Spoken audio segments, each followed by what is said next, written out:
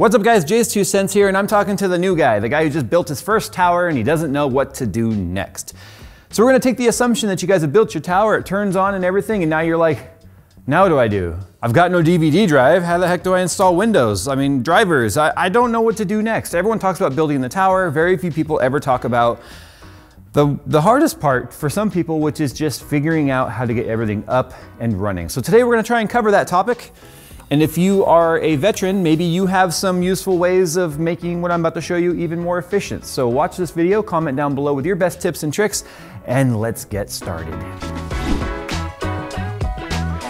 Drop your temperatures and get maximum performance from your processor with Corsair's new A500 air cooler. Intuitive slide and lock fan mount system allows for variable mounting height, providing the largest range of RAM compatibility and ease of installation, while the ML120 fans provide high static pressure at low volume levels. To learn more about the all-new A500 from Corsair, click the link in the description below. So there's a couple things you're gonna need for this. We're gonna need our Windows install media. Now I'm not gonna talk to you about how to make that today because believe it or not, it's not enough content to make its own video. And it's really, really simple. So if you just go to Google on another machine, you'll need a laptop or something if you don't have the actual Windows install media. This is so out of date. This would need several hours worth of updates depending on your internet speed. So what we do is we actually install or create new install medias based on the latest versions of Windows. Now that's really simple. If you go to Google and just look up Windows install media, you'll find the tool that you can download. It's only a couple of clicks and then it will be a much more recent version of Windows than if you buy one off of a shelf. So get yourself a USB stick that's got at least 8 gigabytes and then go through the tutorial process. So now that you have your install media, we're gonna go ahead and stick it into our system. And we are assuming now that this is a completely fresh install. You're not taking any hard drives from another system that have a Windows install on them. If you are, then you're gonna want to unplug it from your drive before we move forward. We'll talk about that in a sec. We're gonna boot up our system, we're gonna get into our BIOS. So to get into BIOS, you're just gonna mash the delete key. On this particular BIOS, if we scroll down to the bottom right here, we get easy mode. If we click on that, this is kind of a dashboard, a snapshot of everything happening inside of our system right here. So if we look, there's our 3800X 8-core. Here are both of our memory sticks. We want to make sure they're all showing up. They are, and they are running at their base clock. We're not going to overclock that yet. We're not going to enable DOCP or any of the XMP profiles or any of that sort of stuff because we want our system to be as stable as possible during the install. We can go and play around with all that stuff later to get our maximum advertised speeds. So just leave everything out of the box. Don't play with the overclock buttons. Don't play with the fan curves, nothing. Just let it go. Be Elsa. The other thing we're gonna look for here is to make sure that all of our drives are showing up. So you can see we have one drive showing up under SATA. This particular system has one SATA drive and one NVMe drive. So if you don't see both your drives there because you're using an NVMe, don't freak out. That usually shows up in a different place. We can also see that we've got our Corsair Voyager Mini 3.0000A partition 1. That is this guy right here that's got our Windows install media on it. That is what we are going to be actually installing to. Correct. We're installing to this system from this. The other thing we want to make sure though is that our actual NVMe drive is showing up. And then to do that in this particular BIOS, it's kind of weird. We got to go back to standard mode, go over to peripherals, go down to NVMe, and there it is right there, Samsung 970 EVO plus 1 terabyte. So what we're going to do now, just because we know that they are all showing up, is we are going to unplug the power going to our SATA drive. And this is okay to do while the drive is active in BIOS. Probably freaked a lot of people out right there, but that's okay. It still shows because it saw it when it initialized, but we don't want that. We want to go into a boot override. And this, again, is going to be dependent completely on your particular motherboard. We're telling our BIOS, boot to this. If this isn't a bootable, then go to this. And that's the drive we just unplugged. We don't want it to go to that one. And the reason why we're doing that is this just gives us the best opportunity to have a nice, clean, fresh install on the drive we want to be installed on. Sometimes the drives are kind of difficult to distinguish in the actual Windows install tool, and we'll show you that, where if the only drive we have connected at that point is the one we want to install to, then we know we're not going to accidentally format and override on a backup hard drive. Maybe you took a hard drive out of another system that has all your game files and stuff on it, pictures. If that's plugged in and you accidentally install to it, guess what? It wipes it and then you lose all that data. Technically, you lose all that data. It's easier to get back if you're a more advanced user, but that's obviously not the point of today's video. So with that, we're gonna go ahead and just F10, save configuration and exit. It's gonna restart to our Windows media. I know a lot of people are like, but where's the DVD drive? I like DVDs, I'm more comfortable with DVD. Trust me, this is much, much faster than a spinning drive or a spinning optical ever was in terms of install speeds. The days of waiting an hour for all your files to copy are long gone. So what you're gonna do now is you're just gonna click next, install now. This is where you put in your key. I'm not gonna show you guys my key. You need to use your own key. However you got that key is up to you. I don't particularly care. So once you put in your install key, this is the next screen you get. You've got to accept the terms and license, blah, blah, blah. So we're not upgrading. We are doing a custom install, which is funny. That should say clean install. It says custom install Windows only advanced. So now you can see only the drive we want is showing. If you had 3 or 4 drives and you didn't unplug all of them, you would have more than one showing right there. So because this is the drive I want to install to, this is the NVMe, and you can see now why we unplug our drive, because it's not labeled, it doesn't show a name, it just says drive 0, unallocated space. And it would be drive 1, drive 2, drive 3, and if there were any partitions, you would see drive 0, partition 1, drive 0, partition 2, drive 0. So it can get confusing to someone that's not used to dealing with partitions and multiple drives. So since that's the only drive showing up, we can click next. If this was existing, it had existing data that you just want wiped because it's coming from another drive, then what you could do if it had multiple partitions is you would click each partition and hit delete, and then you can hit format if you needed to, if it had data on there. Otherwise, since this is a clean drive, we're just gonna go ahead and hit next. Now that it's getting files ready for installation, this is the part that is super fast now versus what it used to be. Now here's the other thing too. There's a neat little trick. People will tell you, you can't install Windows anymore in an offline account. That's stupid. You need a Windows account. The way you do it is you don't have the internet connected at the time of install. So if you were to plug in right now your Ethernet cable, it would automatically go online and say, hey, we're connected. You need a Windows account to move forward, which is something that we hate around here. We do not want to force ourselves into needing online Windows accounts. So by having no internet connected, then it makes it where we can actually create just a standard Windows user account that's not connected to Microsoft.com.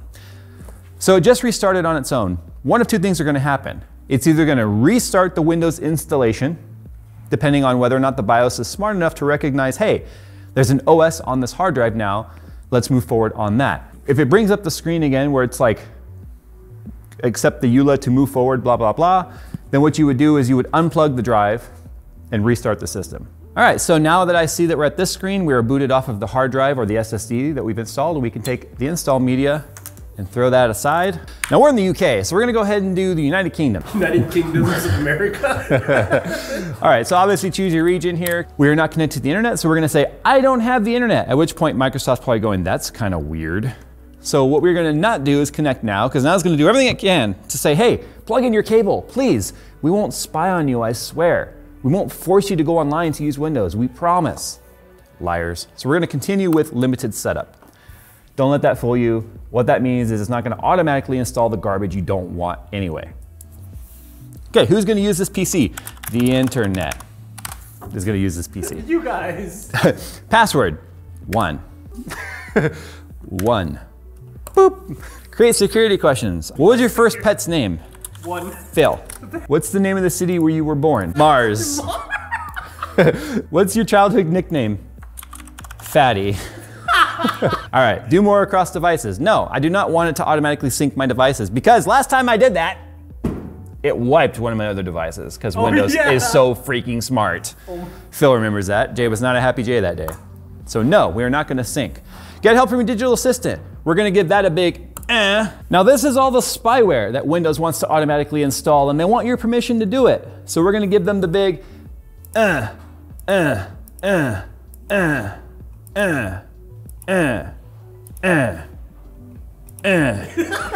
It's kind of finishing its install in the background. It's getting a bunch of things ready for you, whatever that means. We're not connected to the internet.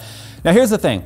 Most of the drivers and stuff you need for your system to operate properly will work with just the basic drivers that Windows has pre-configured inside of it. It knows this is an AMD system. It's gonna automatically install just the basic AMD chipset drivers. The Ethernets in most of these now are usually one of 3 different types: Intel, Realtek, I don't remember what the third one is, but there's basic drivers to make all this stuff work out of the box. Same thing with your video drivers. It's going to install a basic VGA driver. It might install an old out-of-date NVIDIA driver if you connect it to the internet. And then it will install the DCH driver, which we don't particularly like around here. So we're going to just let it do its thing, get us to the desktop, and we'll show you what to do next. So now we're at the Windows desktop. For the very first time, you can see our audio driver. It's like, hey, you don't have an audio driver. What the heck? And it's funny, if you click on that, it's trying to detect problems, but Windows is actually stupid enough to where it's like, oh look, which of these drivers do you want to troubleshoot? None of them, because we will handle all of that in a moment. Now, obviously we have that drive that we disconnected. So what we're gonna do right now is, because, believe it or not, SATA is hot swappable, I'm gonna just plug that SATA back in with Windows running, and it may or may not automatically detect the drive. Our drive is not showing up, and this is the part that freaks a lot of people out. And because it's a brand new drive with no partition or no format type on there, what we're gonna do right here is we are gonna click the little Windows Start button on the very bottom left, and we are not connected to the internet yet, and that's perfectly fine. We're gonna type in disk management, and it will start to show up, create and format hard disk partition. Click on this guy, and it detected our drive now. See, this is the part that makes me just so upset with Microsoft, is that it knows this. Why couldn't it just suddenly do this on its own? Why couldn't it automatically be like, new drive detected, let's set it up? No, you've got to go looking for disk management. So GPT should already be selected. If it's not, select it, disk 0, that's fine. So you see that this is black. That means right now it is a non-usable drive. So here are the partitions it set up when we installed Windows. It's got the EFI system on its own 100 megabyte partition. We've got the rest of the boot drive right here, and here's our recovery drive. That's all normal. So what you're gonna do right here is you're gonna right click, new simple volume. Click next. This is where you can actually set the volume size. We're not gonna worry about splitting it into multiple drives. Click next. Make sure it has a drive letter, because this is the part where sometimes it won't do a drive letter, but just make sure it has a drive letter, hit next. You can name the drive here if you want, so we'll call it GAMS X. File system, leave it as NTFS, that's fine. And then allocation unit size, default, all that's fine. And it will automatically perform a quick format. So if we hit next and finish, now our drive will show up. And there it is, right there. So that's a really common problem people have, like, where aren't my drives showing up? There they are. And we even has the name that, if you don't like the name, then you can always go in here and just rename it and be like, right? Now what we're gonna do is we are going to go ahead and connect this guy to the internet. And this is the part where the gauntlet starts. And what I mean by that is, as soon as I plug this in, a couple things are gonna happen. One, it's gonna go, oh my God, you're not activated. It's also gonna then start trying to install the drivers that are missing, like the audio driver that you saw. It's gonna automatically install a video driver. The video driver that it's gonna install is gonna more than likely be out of date. Another way that you can also sort of expedite this is click the little Windows Start key, the search again, look up update. So as you can see, we had a lot of updates that this was missing here. Some security driver stuff. It's seeing that we need to install chipset drivers for AMD. There's a 1903 update. Malicious software removal tool, framework driver. So just let all of this go. Like I said, it's gonna probably download some out-of-date stuff, specifically the video card driver. But once this is all done and it goes through its restarts, then we'll talk about what to do next. Now, it's important, in my opinion, to install these updates before drivers. Reason for that is, depending on the version of Windows that you're on, some drivers require certain versions of Windows to unlock all of its features. AMD Ryzen, for instance, requires a certain version of Windows and newer to get a lot of the Ryzen CPU C-state and performance activity and the performance settings and all of that to be active in the driver or in the operating system. Same thing with the NVIDIA graphics card. If you're running an RTX graphics card, in this case it's a 2080 Super, if you need a certain version of Windows and a certain driver version that you can't get unless you're on the right version of Windows to enable RTX features. We dealt with that with Battlefield 5. We're like, why are we not getting DXR option to show up? Well, it's because we were on too old of a version of Windows that was required to get the latest driver that had it all enabled. Now you're gonna notice there's gonna be several restarts during this process. Some of these need to happen in certain orders for them to finish the install. So what'll happen is it'll restart and then it will go back to the next portion of the install. And a lot of this will happen in the background without you even knowing it. So that's why I like to tell people to go here automatically and visually look at it to see what's happening. Because you might be doing things in the background, you're like, what is happening? My system wants to restart, or this isn't working. And well, it's because this is all happening in the background. So the very first thing you should do, quite honestly, is your updates. Oh, see the driver, the Windows video driver, went to 1440. Right? So if we look here, we're on version 432.00. But if we go to NVIDIA's website, you'll see the latest driver is actually 442.19. Yeah, 432.00 isn't even on the most recent driver, like as far back as November of 2019. So we'll go ahead and download the latest driver as well. We'll download this, save it, and we'll install that ourselves after everything else is done. So now that it's kind of finished installing the framework for the 1903 update, it wants a restart now. Now you can schedule a restart for later if you're still installing like a game or something, you're trying to multitask, but it gives us the option to manually restart it, which we're gonna have it do now. And then those other ones that said pending install or restart, they should all automatically install, and then the list will update with whatever updates are left. So you wanna work your way through the list until at the end it says you are up to date. Once it says that, then we can move on to some of the fun stuff, which is getting a little bit more speed, and just some general tips and tricks to make your system run better. So we went ahead and did the optional update for the main 1903. So the main updates are optional because of their size, but we decided we want to go ahead and get this system completely up to date. So with that came other smaller updates that went along with that big one. So once they're all done, then it will say, you're up to date. All right, so it only took about 20 minutes or so. We are fully up to date now. We're lucky because we have fast gigabit Ethernet here. This obviously will depend on your internet speed. So we're fully up to date. So remember that driver that we downloaded from NVIDIA? We're gonna go ahead and double click that, and we are gonna run the installer for 442.19. Now, one of the things we're gonna do when we install this is we're gonna do a clean install. We want it to, instead of installing the differences over top of the old driver, we just want it to completely remove the old driver and install a new one from scratch. A lot of weird computer issues can happen from installers installing on top of old versions over and over and over again as time goes on. So one of the best practices that I always do to keep things as fresh as possible, yeah, fresh, it's so fresh, bro, it's so fresh, bro. It also will default to wanting to install the driver and GeForce Experience. I don't personally use GeForce Experience, so I install just the driver, agree and continue, custom, next. This is where you can then click perform clean install, and then you can just leave all the defaults selected. It unselects GeForce Experience. That's the only difference between the other click or the other radio button and the one we chose. Perform clean installation, hit next. Now it might do a restart during this. Sometimes with a clean install, it'll restart the system. Sometimes it won't. All right, now you want to get the most speed out of your NVIDIA graphics card? Here's what we're going to do. Click on Manage 3D Settings. On the right, you're going to come down here to where it says, we have a G-Sync panel, so that's automatic. Power management mode, optimal power. We're gonna set that to prefer maximum performance. Now I do this, which is what's gonna make the GPU not idle down all the way. It will introduce a little bit more heat to your GPU, but this is what gives us better scores in our benchmarks and stuff. Most people won't notice this, but this is what I do. And then the other thing we do is we come down here to texture filtering quality, and I set that to high performance. I've never noticed a difference between the texture quality between the two, but I have noticed a performance difference in terms of how much faster the graphics card is. So since everyone's not using an NVIDIA graphics card, some people are using AMD and the control panels are different, I'll show you how to set your maximum refresh rate. If you're using a panel that's higher than 60 FPS, or even if you are using 60 FPS panel, it might say 59, I'll show you how to set your max refresh rate. So on the desktop, anywhere, just right click, go to display settings, go right down here to advanced display settings, and you can see here your resolution and your scaling and all that. So make sure this is set to your max resolution of your panel.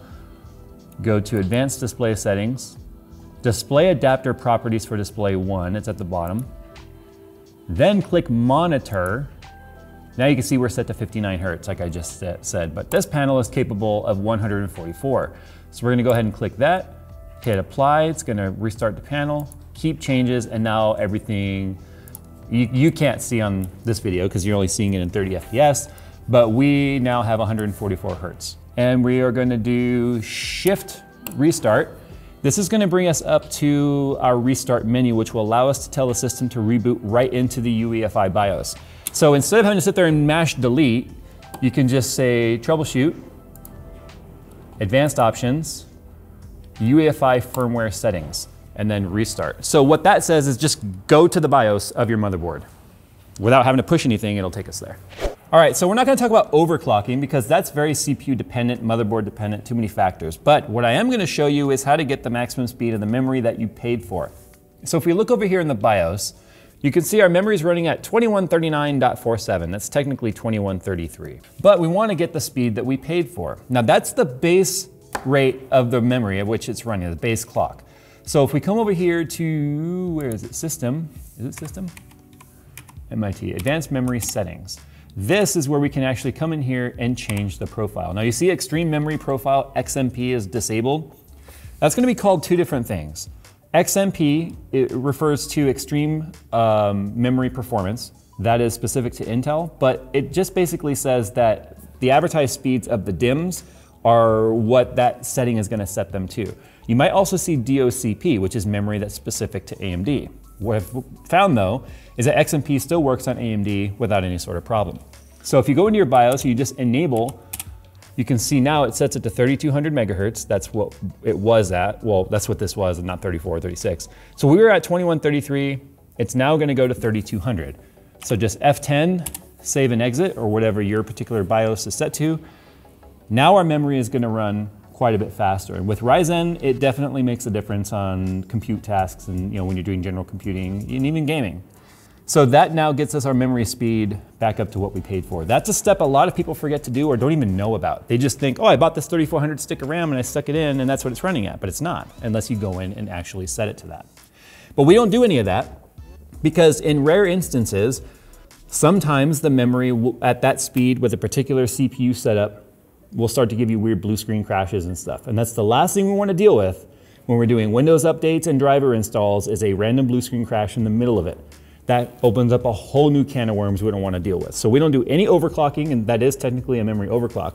We don't do any of that until we are satisfied that our system is installed and up and running. Now the last thing I would do at this point, I'm not even going to show you because it's very specific to your particular motherboard, is go to the manufacturer website for your motherboard and download the latest drivers for all of the feature sets. So the chipset drivers, the Ethernet driver, if there's a sound card, the sound card driver, and if you've got RGB, like an Asus motherboard, MSI or whatever, and you want to control that RGB or that lighting, then you would download whatever the respective software is for that. Aura, Mystic Light, if you're using NZXT, CAM and all that sort of stuff. So there you have it, kind of a longer video, but sort of a little bit of a hand-holding showing you how to go from a completely built tower with no operating system to getting the OS installed on the correct drive, how to get drives to show up that aren't showing up, how to get them formatted, how to get your Windows updates installed, how to get your drivers updated, and then how to get your memory speed up to the speeds that you actually paid for. There's a couple other utilities that you could download if you guys want to have some fun. That's things like MSI Afterburner, which works with both AMD and NVIDIA graphics cards, where you can play with fan profiles and a little bit of overclocking safely. You're not going to brick your system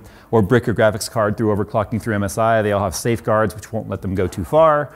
But other than that, that is pretty much all there is to it. So tell me what you guys think about this particular video. If you have any tips and tricks that maybe we didn't cover or touch upon that you think would make it easier for new installers or new builders to get their systems up and running, then comment down below your best tips and tricks for getting your brand new system up and running. Thanks for watching, guys, and if you have any other suggestions for tutorials like this that you'd like to see, make sure you comment down in the comments below, and we'll do what we can to try and accommodate. Thanks for watching, and we'll see you in the next one.